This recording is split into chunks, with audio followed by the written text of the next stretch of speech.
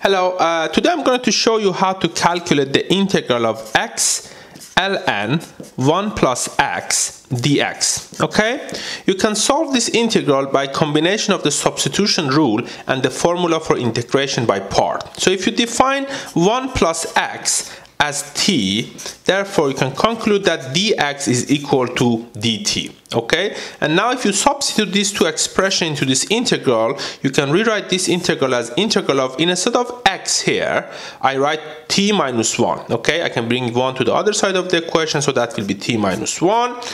ln, instead of 1 plus x, I write t, and instead of dx, I write dt. Okay, and this integral you can solve it using the formula for for integration by part. That is, the integral of u dv is equal to uv minus integral of v du. Okay, so now here I define ln t as u, therefore dt over t will be equal to du. Okay, and I define t minus 1 dt, basically this term, as dv, therefore v will be equal to integral of t minus 1 dt. Okay, which will be equal to t with the power of 2 divided by 2 minus t. Okay, if it's not clear for you how to calculate the integral of t minus 1 dt, write from in the comment section and I will explain for you how to do that. Okay, so now here you need to substitute basically these expressions, these equations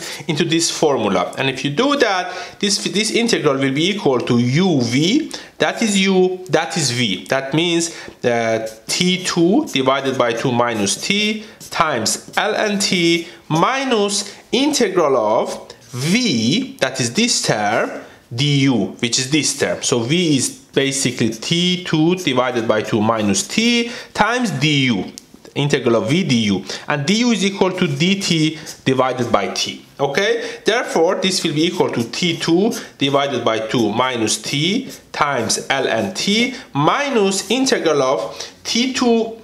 You have t here, that is t2, therefore this will be t divided by 2 minus t times 1 divided by t is equal to 1 dt. Okay, and therefore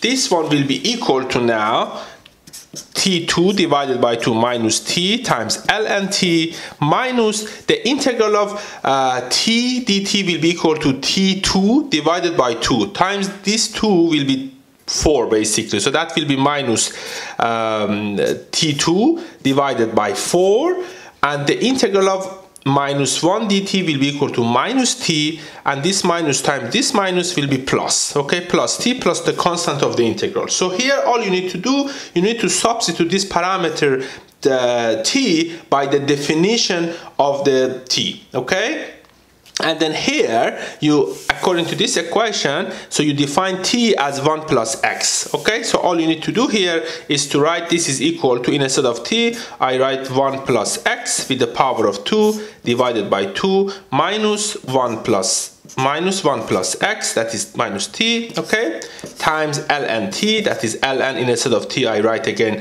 1 plus x minus t squared.